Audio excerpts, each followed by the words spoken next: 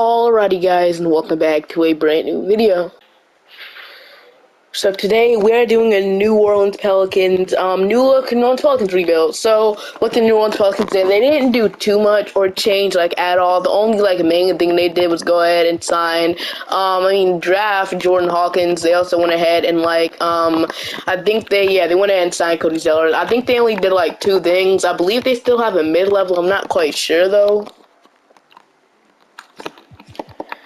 So today we will be doing a New Orleans Pelicans new look. So today we will be doing a New Orleans Pelicans. So today we will be doing a new look New Orleans Pelicans rebuild. So the Pelicans didn't really do much. All they did was really sign Cody Zeller. They also went ahead and re-signed Flutter and Gomez and and draft Jordan Hawkins. Only thing they really did. So obviously they didn't change up their team too much. But if you look at their rotation right now, it's CJ McCollum, and they went ahead and re-signed Herbert Jones. So that's something else, I guess. We got Brandon Ingram, Zion Williamson, Jonas Valanciunas, Trey Murphy, Larry Nance, Jose Alvarado, Dyson Daniels, and Flutter and Gomez. I don't want to play two centers off the bench. I want to give minutes to either Najee Marshall or Jordan Hawkins. I think I'm gonna give it to Jordan Hawkins. Once again, we got Herbert Jones. I mean, he can always come off the bench, but I do want to develop Jordan Hawkins as much as possible since we drafted him at pick 15, I believe so, or for 14. So yeah, he was a lottery pick, so I want to develop as much as possible, and then that leaves Najee Marshall, Cody Zeller, Hurt, and Gomez. That's another rotation, which these guys can very well get minutes. They're good rotational players. So I'm just gonna simulate the whole season here. I don't plan on stopping at the trade deadline, but if we're bad, I'll. So at the end of the season here, we did make the playoffs as the third seed, so I didn't have to stop at the deadline. We got to play the Phoenix Suns. So the Suns, Bradley Beal, Devin Booker, Josh Okogie, Kevin Durant, they got better, definitely. Heading into our players, we got 21 from Ingram, 20 from Zion, fully healthy, which is great. Around 16 from Trey Murphy, and I think Trey Murphy is a very good player off the bench to have on your team. Very good shooter and everything. 14 from CJ McCollum. I don't know if I'll be keeping him throughout the video though, because he does progress down heavily, and yeah, I don't know if I want to have him on our team. He just doesn't really do that good in 2K. 10 from Jonas Valanciunas, 9.5 from Herbert Jones, 8 from Dyson Daniels, 10 from Jose Alvarado, 6 from Larry Nance, and 5 from Jordan Hawkins. And against the Phoenix Suns, we are going to win in 6. Now we got the Los Angeles Lakers. So got D'Lo, Reeves, LeBron, Vanderbilt, AD, Gabe Vincent, Cameron Reddish, Rhea Chimura, Jackson Hayes, Torian Prince. And yeah, their depth is there like it really is. But let's see what happens here against Los Angeles. They take game 1, and they are going to beat us 5. So the Lakers beat us here, which is not really great. They go on. They lose to the Atlanta Hawks. Trae Young is your Finals MVP. So we lose by the LA Lakers in the second round, which is not a great sign. LeBron does retire. I cannot override him though, so that's good. So heading into the draft ladder here, I think we have a first round pick in the draft, so none of our players retire, which is great. So, and we do not have a lottery pick. We should have, actually, we're projected pick 4 in the draft, which I think that's actually our pick. And let's see what pick we get, and we end up getting pick 4 in the draft. So we can add a pretty good rookie to this team here, but do we need it, or do we want to trade the pick? So if you look at the mock drafts here, we are projected to just go ahead and draft Justin Edwards here, which could be smart in ways if you want to move Brandon Ingram, which I want to actually keep BI for this video. I want to keep BI and Zion throughout this whole video as well. If we can keep Herbert Jones, that would be nice too. We just signed to an extension. The one player that I would say that would be expendable at the moment is CJ McCollum. So let's say if we move CJ McCollum, let's say it's probably we don't have anything else to get on the trade. Then pick 4 in the draft. What can we get, honestly? So, yeah, we can get De'Aaron Fox, but I want to stay at least a little bit realistic here. Jamal Murray, he's probably an untouchable on the Nets.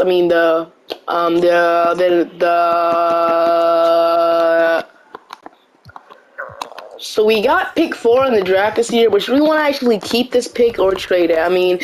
I definitely think we could explore trading the pick. So pick 4, who can we get? I'm not really liking any of these deals or these offers here. Jamal Murray would be an untouchable. So yeah, I'm not really liking any of these deals, to be honest with you. So I might just go ahead and draft here. Maybe we can get a decent point guard on the draft. Who knows? This team is still young. I want to have this team still young because they are a very young team. And I don't know if CJ really would fit that timeline really. So we're projected to draft Justin Edwards here, which is a very nice selection. Which I mean, who can we get if we necessarily trade the number 4 overall pick? I don't want Drew Holiday. I don't want Alonzo. I mean, it's not really good point guard options right now that would be like realistic. So I mean, I guess we just go ahead and draft here. Colin Sexton, someone we can get. De'Aaron Fox, like I don't know if these guys would be like realistic really. So I'm just gonna go on draft here, I guess. So pick 4 in the draft. Number 1, we got Isaiah Collier. I would have loved him, but I guess we can get E.J. Wagner. Number 2, Ron Holland. Number 3, Cody Williams, which means we could get E.J. Wagner here, or we can draft Matt Buzelis, which either Matt Buzelis, Justin Edwards, Zachary, E.J. Wagner. What do we need the most? So, obviously, a point guard is number 1. I'm going to explore, like, our shooting guard position, I do not want to move. Our small forward, we can sound like a backup forward, but I don't know if that will, like, yeah, I don't want to, like, we can move Trey Murphy there, sign a power forward, or we can sign a center, but I'm looking to go ahead and just bring in DJ Wagner here. He can be an immediate impact for this team. So, DJ Wagner, welcome to the team. He'll most likely be our new point guard, which means that will make CJ McCollum a lot more expendable here, maybe at the trade deadline, who knows. So I'm gonna go ahead and draft the center here. So I'm gonna draft Kyle, and not really my draft here. So I'm gonna accept the both of these guys, DJ Wagner, Kyle, and then Terrence. I'm gonna accept as well as AJ Mitch. I mean, I'm gonna put him on a 2-way. I don't know if he can, but because he was a late second round pick. So we're just gonna sign 3 of these guys. Trey Murphy, we're gonna accept. Jose Alvarado as well as Dyson Daniels. I want those guys to be back on our team. With Kyron Lewis as a free agent, I wouldn't be too concerned about him, but I love to bring him back. So, got Hurton Gomez, Najee Marshall, other free agents that we have to worry about. I don't think I'll be bringing back Najee Marshall here. I want to find a better backup small forward. We can always move like Dyson Daniels there because he is 6'7", but who knows. So, Dyson Daniels, we could move into the small forward if we want to like develop Jordan Hawkins more, which I might actually do that here since he's 6'7", but let's just see the options. So, Deshaun Tate, Reddish, Lonnie Walker, Aaron Nesmith. We can always bring back Najee Marshall though, which we don't have the bird rights to him. I'll just move with Dyson Daniels to the 3 because he actually does. I'm pretty sure he goes up, and he goes to an 80. So I'll move him at the 3. He goes up to an 80 overall. So it'll be Jose Alvarado as our bench, and I feel like our team is fine. I would love to bring back Jonas Valanciunas, but since we don't have the rights to him, which we should, I'm gonna bring back Valanciunas though, because I actually I'm not gonna move him, but I'm gonna re-sign though. So Jonas Valanciunas, we'll come back to the team. I'm gonna bring you back for sure. He'll be our starting center because I'm not starting Larry Nance, and he's not really the tallest center. So, Jonas Valanciunas will come back to the team. So I feel like that's all we really need right now because we got a rotation here. So I'm just gonna go ahead and skip the player progression. I'm not gonna be bringing back any of the other guys back. And then Carl Lewis is back from his qualifying offer. Zion is up, Bi is up, Herbert Jones is up, Trey Murphy is up, CJ McCollum is down. Obviously, Dyson Daniels does go up 3. As we move in the small forward, Jose Alvarado is up, Larry Nance is up, Jordan Hawkins is up, E.J. Wagner, we got Carl Lewis is up too, so he can actually crack the rotation as well. He went up 2 overalls, it's very good here. Then Saborn is up. So I'll see you guys at the beginning of the season to go through our rotation. With the rotation being C.J. McCollum, Herbert Jones, Brandon Ingram, Zion Williamson, Jonas Valanciunas, Trey Murphy, Dyson Daniels, Larry Nance, Jose Alvarado, DJ Wagner. I would love to give Jordan Hawkins some minutes, so I might kick Jose Alvarado out of the rotation, which I'm going to feel bad about, though, because he's actually really, really good. So I might stop at the trade deadline and open, to trade C.J. McCollum, because we definitely need to stop at the trade deadline. But if it's just going good, we're just going to keep it here. Once again, I would love to give Jordan Hawkins some more minutes, as well as Carl Lewis eventually. But what I'm going to do is I'm going to put DJ Wagner ahead of Jose Alvarado in the rotation so we can get more minutes. So I'll stop at the trade deadline and try and trade C.J. McCollum. So I couldn't stop at the trade deadline because there were no really good offers for, C.J. McCollum because no one could really take on his salary. So we got to play Portland. They got Scoot Anderson, Anthony Simon, Shane Sharp, Jeremy Grant, Yusuf Nurkic, and Damian Lillard coming off the bench for them, which is kind of weird. But going into our players, so we got 21 from Zion, 18 from Ingram, 15 from Trey Murphy, 14 from C.J. McCollum, and 11 from Dyson Daniels. I feel like if we trade C.J. McCollum, that would open up more scoring for all of these guys down here, which I really want to do in the offseason. We're 100% 100% doing it. So against the Portland Trailblazers, we do win in 6. So we're in the second round. Got to play the 7 seed, Denver Nuggets. So Jamal Murray, KCP, MPJ, Aaron Gordon, Nikola Jokic, Jalen Noel, Zeke Naji, Christian Brown. Honestly, a pretty decent team in Denver, but can we go ahead and win, though? And we're up 3-1, and we do end up being the Nuggets. We're in the conference finals. Got to play Utah. I got Colin Sexton, Justin Edwards, Lauri Markkanen, Miles Bridges, Walker Kessler, Abaji, John Collins, Clarkson. So this might be where we lose, but you never know here. So here we go. Game 1, we take, which is great, 22 from Trey Murphy. Game 2, they tied up 20 from Sexton. Game 2... Alright, I'm in game 3. It takes a 2-1 lead, take the 3-1 lead. We're gonna wait. We still have a chance. Can we force a game 7 here back in New Orleans? That would be great. So, let's see what happens. And we are gonna come out hot, but it's not over yet. They can still always come back. We do force a game 7. 23 from Zion. Zion hasn't really putting like kind of lackluster numbers here, but here we go. Let's see what happens. 2 game 7s. Let's see what happens. All right, so can we go ahead and pull it off here? That would be great if we can go to the NBA Finals. Have more momentum going into next season. And yeah, I think we're gonna lose in 7. So we lose by the Utah Jazz. They go to the Finals. At least we made it close this year, which is a great sign. So if we trade McCollum, get off of his contract, that'll come in big here. But going into the draft, we're gonna see what pick we have, and we have pick got the number 1 overall pick. Wait, Alright, so this can make this even better here. So somehow we got the number 1 overall pick from Milwaukee, which is kind of insane. So now we gotta figure out what we honestly need to do here. So, like, alright, like I want to trade McCollum, but we got the number 1 overall pick, bro. So, I mean, I got one plan in mind what we can do, but I think it's kind of an overpay. I'm just going to see what we can get for McCollum in the first round pick. What are you offering me? And let's see, Zach LaVine, Porzingis and Robert Williams. I don't want Rob, though. We have to give up a Zion. So never mind, I'm not doing that. Why do people want Zion? De'Aaron Fox, Austin Reeves, Mikal Fultz, Mikal Bridges.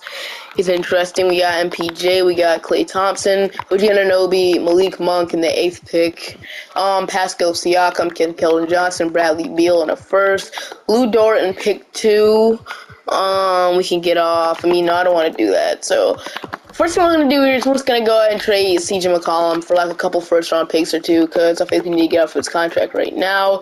So let's just say the Spurs might want him to get a nice veteran in their locker room here. That's for 1 first-round pick. Honestly, if we want to do this, it's 3-star value. So we get off, and they don't agree. All right, okay. I don't know why I don't agree to that, because they literally just offered me the exact same thing. But let's just say it's a 2027 first-round pick instead. They agree. We get off of McCollum, and we have opened up more minutes for DJ Wagner. So I'm going to try and dealt the number 1 overall pick, which is kind of crazy, but I don't know if we really need the number 1 overall pick. So I want to trade him for like an elite superstar here, like specifically a center. So if you look at them, Joel Embiid, they won't be willing to give up. Like Joel Embiid and Jokic are off the mark. We're not being able to get him.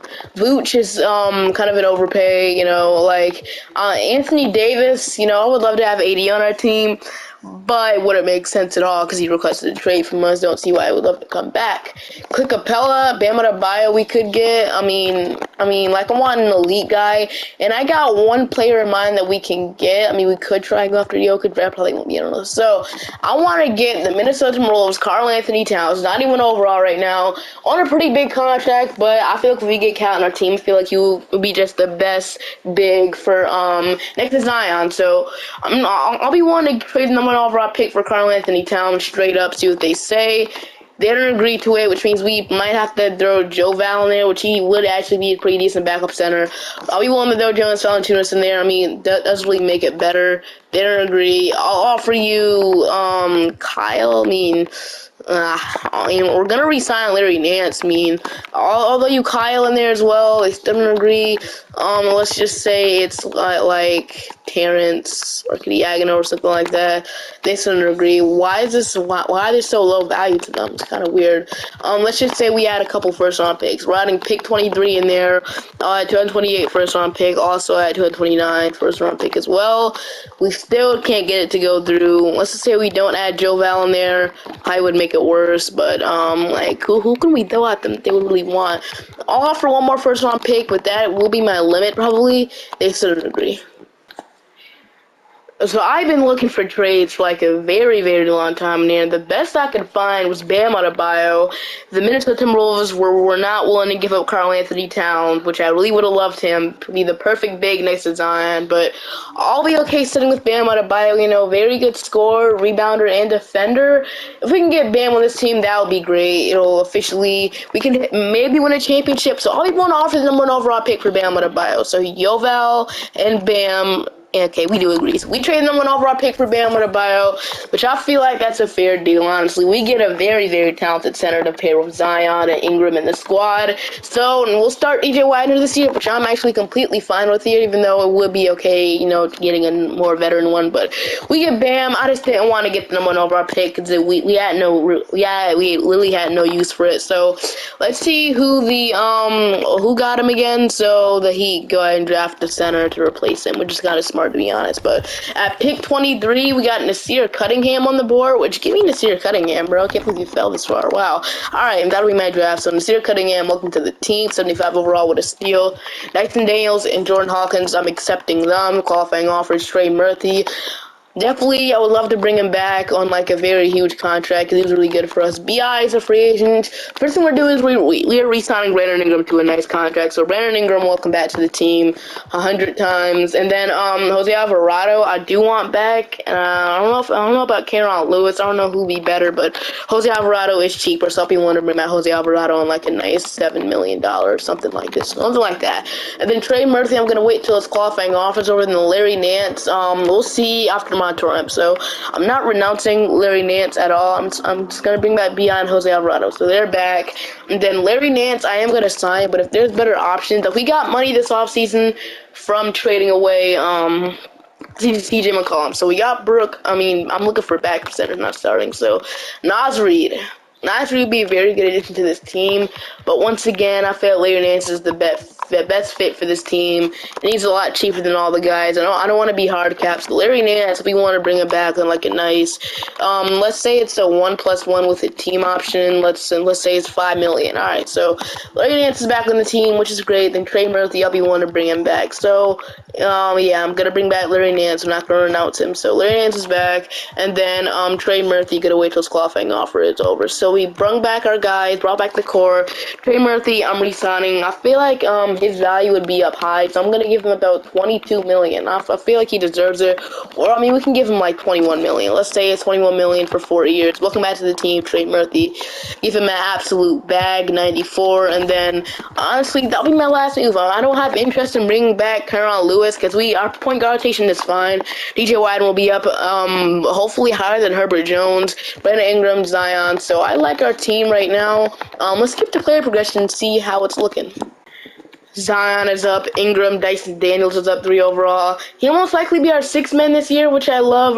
Trey Murphy, you can't go wrong with him. So, Dyson Daniels is up, Herbert Jones, DJ Widener is up 5 to an 82. So, almost higher than Herbert Jones. Trey Murphy hasn't developed at all, which is kind of sad. Jordan Hawkins is up, and then Kyle is up, as well as Terrence Archniaga. So, Kyle might actually crack the rotation as well. I'll see you guys at the beginning of the season to go through our rotation once again.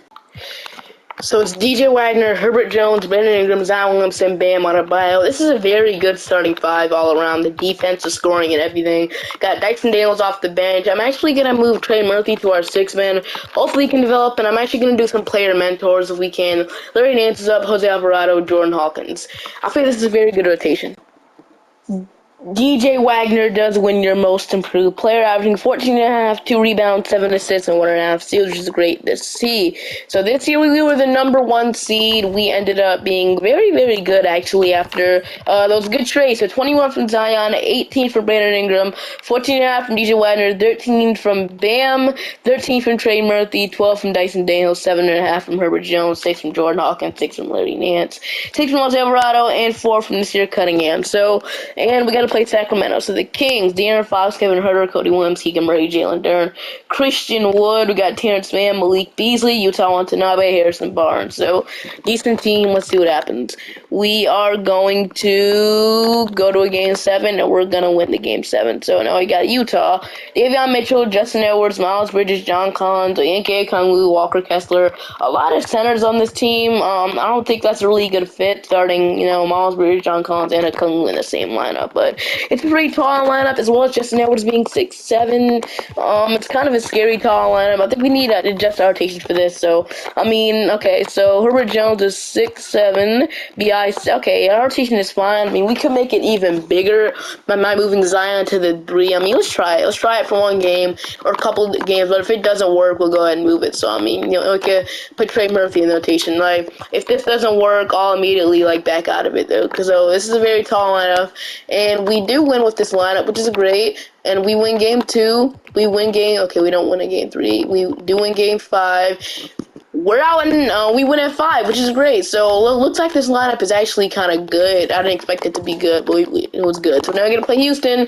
They're a playing team. Let's not lose. So KPJ, Jalen Green, Whitmore, Jabari Smith, Alvin Şengün, Amin Thompson, James Najee, Dylan Brooks, Malik Monk, Malachi Bram, Tari Eason, Jock Landale, Carter Bryant, Jason, and yeah, all right.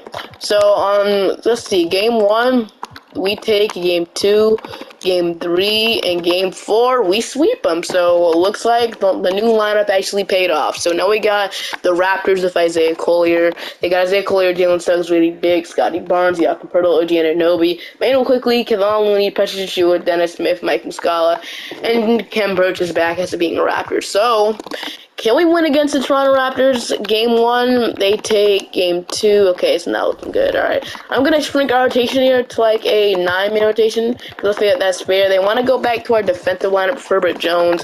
I'm actually going to keep running this lineup for one more game to see how it works. I don't know if, so I'm going to shrink our rotation to a 9-man rotation, player 9, best player. So, and we do end up winning. Can we go ahead and win game 4? We win game 4. All right, it's tied 2-2.